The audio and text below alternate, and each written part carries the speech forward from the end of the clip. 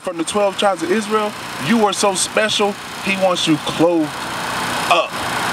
All right, because when you come out here with your body exposed, all right, what the guys gonna want from you? Yes, sis. Yeah, they want what they see. All right, you got a son now. Do you got other children? All right, he is on the watch of your example of what a wife is.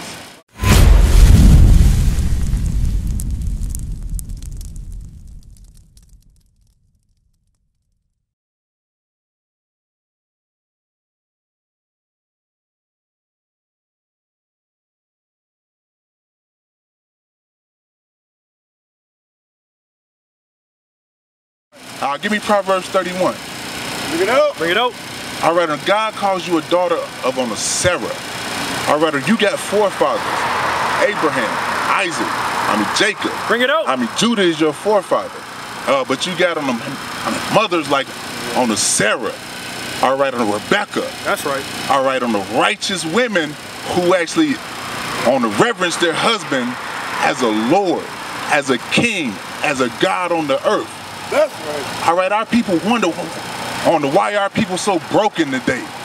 So divided. All right, the brothers out here chasing tail, and the women ain't got no respect for themselves. So the brothers out here chasing tails, and the women ain't got respect. It's gonna be disaster. It's gonna be baby daddies, baby mamas, all over the place. Read that. The book of Proverbs, chapter 31, verse 10. Who can find a virtuous woman? And that's what God is looking for. That's what our people is looking for. All right, a virtuous woman. Read. For her price is far above rubies. Is far above rubies. Bring it out. All right, and a virtuous is going into righteousness. What is righteousness according to the Bible? Bring it out. See. Now, this is what you got to teach him. All right, when you want a wife, you don't want just to bust it down. All right, a side piece of whore. Right. You don't want that for your, child. Bring it up. All right, you want him to have a wife and, take her and get a family one day, right? What? And the same thing that you, should want for yourself going forward. So. That's right. But it's one way to get that. You have to change. Right. All right, don't read that. The book of Deuteronomy, chapter 6, verse 25. And it shall be our righteousness if we observe to do all these commandments before the Lord our God. So you got to start to do the laws of God. Do you eat pork, shrimp, crabs, on lobster? Yeah, you do this. See, they push that on our people. I don't eat pork much of that. You shouldn't eat pork at all. Right. And this is the reason, though. All right, I'm not telling you from opinion. All right, I'm telling you what God said. Bring it out. All right, God created your body, right? All right? And he should know, what should go in or on what should stay out, right? Y'all read that. The book of Leviticus, chapter 11, verse 7. Read. And the swine. Listen. And the swine. Read. Though he divide the hoof. Now, what's the swine? Swine. Swine. Like you eating that swine. You eating that swine. On what swine? Pig. Pig and pork. Yeah. Pork. I'll read it again. The book of Leviticus, chapter 11, verse 7. And the swine. And the pig. Though he divide the hoof and be cloven-footed, yet he cheweth not the cud. He don't chew the cud. He is unclean to you. He is what, God? He is unclean to you. Read. Of their flesh shall ye not eat. Of their what? Of their flesh shall ye not eat. So you said that you love God. All right, I said the same thing at one point. I was a dirty liar. All right, the brother called me out, man. He showed me commandments I was breaking. I was like, damn, man, I got to change. All right, and when you say that you love God and on the God gives you a law or something to do, you're going to follow that thing, right? So, like, if you love God, should you continue eating pork? No, you should not. Bring it out. And think about on the health of our people. Who leads in diabetes? Us. Who leads in high blood pressure? Us. Because on the putting filthy things in your body. All right? On when you buy a car and it say put 87 in there, you don't put no diesel in there. All right, it's gonna tear your car up, right? Yeah, give me Acts on the 3:19 again. And then Psalms on the 19 and then come back, soldier. So this is what we gotta do going forward on for you and your baby and your people. All right, I'll read this. The book of Acts, chapter 3, verse 19. Repent ye therefore and be converted. So we gotta repent or on the change and on the be converted. All right, on read. That your sins may be blotted out. That your sins will be canceled out. On what is sin? You breaking God's way. You breaking God's law is sin. Read. When the times of refreshing shall come from the presence of the Lord. All right, don't go to Psalms. The book of Psalms, chapter 19, verse 7. Read this. The law of the Lord is perfect. What we out here teaching our people, God's laws is perfect. It ain't anything wrong with those laws. All right, man, those are gonna change our people. Read. Converting the soul. Converting the soul. So that's what's gonna change your spirit or your soul. Read. The testimony of the Lord is sure, making wise the simple. And it'll change you from being simple into being a woman of wisdom, who can teach her son how to be a godly brother one day when he grow up. All right, to seek a godly wife when he grow up. Do you understand that? Come back, soldier. Hey, so sis, I can see that you got a humbling spirit because you're still standing here, right? So what you gonna do from this day forward?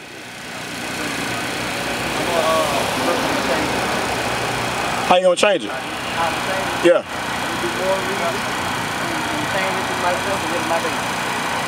So you're gonna do more reading and change for yourself?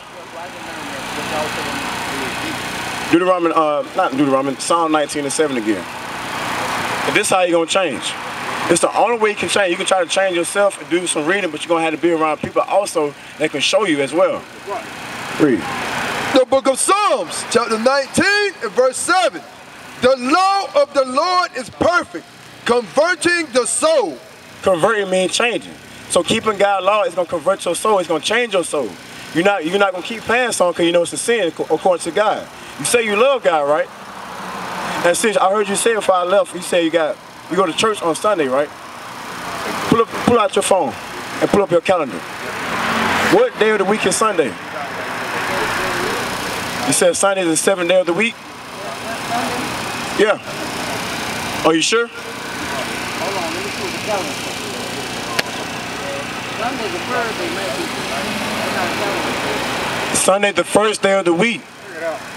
So why are our people going to church on Sunday?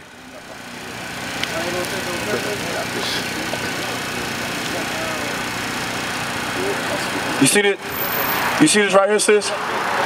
You see these signs? Who taught us how to read and write when we came over here? Get out. Yeah.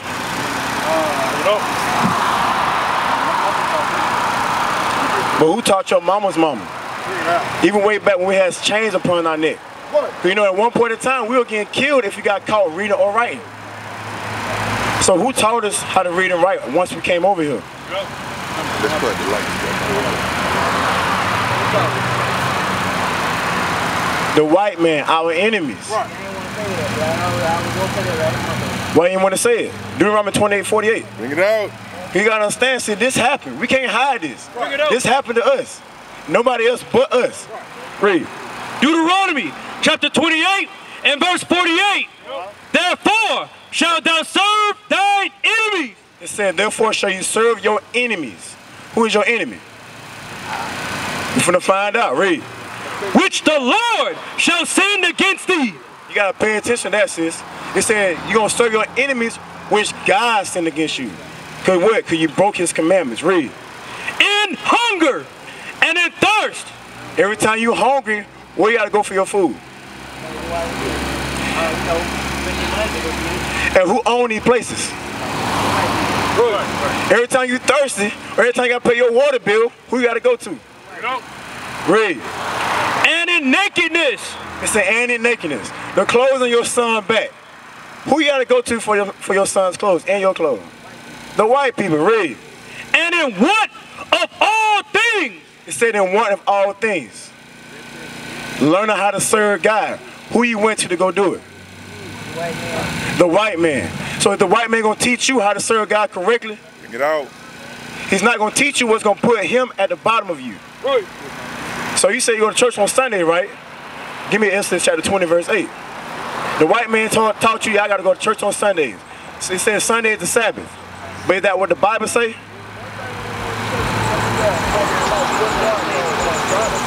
He said the 7th day. Read. Exodus chapter 20 and verse 8. Hey, bro. Where you see yourself on this sign?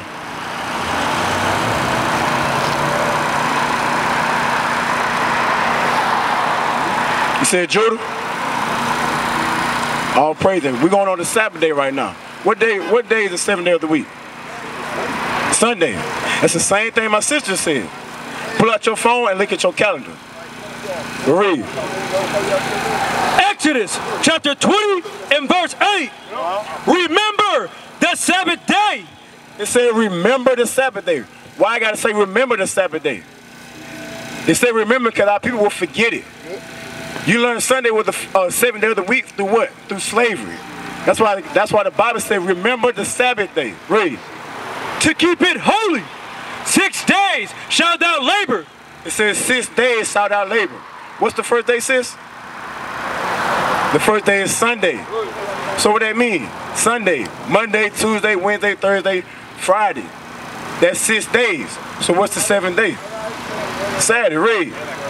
6 days shalt thou labor and do all thy work. So that's when you gotta do all your work. Read. But the 7th day. But the 7th day, Saturday, is what? Is the Sabbath of the Lord thy God. Hold on. Say that one more time. But the 7th day is the Sabbath of the Lord thy God. So who taught you Sunday was a Sabbath day? What the Bible just say? That shows us what? We've been lied to. They're not going to teach you that y'all the best thing ever walked this earth. And where you see yourself in this sign, bro? The first one? Who else came from the tribe of Judah? What you know about the tribe of Judah? You don't know nothing about it? Did you know that you was an Israelite from the tribe of Judah before you walked up here? What about you, sis? Did you know that you were an Israelite from the tribe of Judah before you walked up here? You didn't know. Did you also know that's prophesied in the Bible as well? Read. Isaiah chapter 1 and verse 3. The ox knoweth his owner, and the ass his master's crib. So it said an ox. An ox is like a cow, it's cattle. And it said an ass. The ass is a donkey. It said an ox knows his owner, so he knows who his master is, and the ass is his master's crib. The donkey know where his homeland is. Read it again. The ox knoweth his owner, and the ass his master's crib. But Israel. But who? But Israel. These 12 tribes. The same tribe y'all came from. Read. Does not know. Y'all don't know. Because what you were calling yourself before you walked up here? Black, African American. I'm just a nigga. Read it again.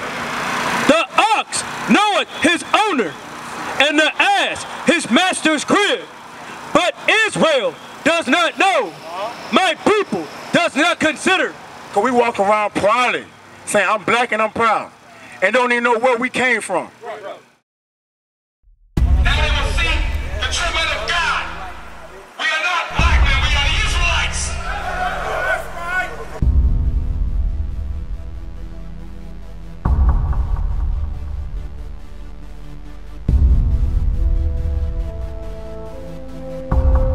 Take care of us. And our children too. We have abandoned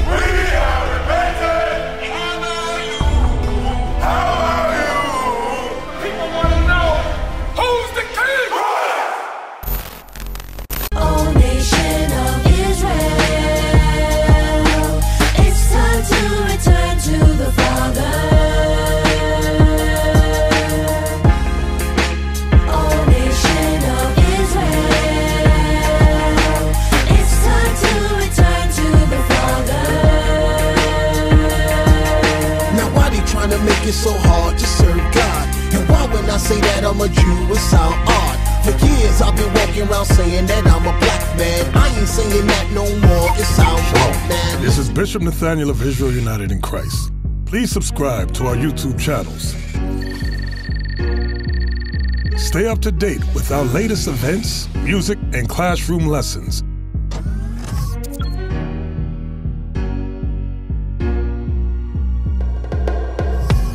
IUIC plans to continue visiting different countries where this gospel has not been preached before. IUIC needs your help in pushing this truth.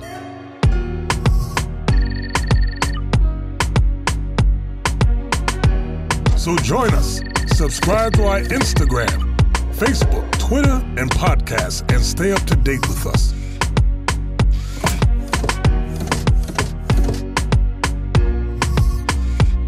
For more information, please visit www.israelunite.org.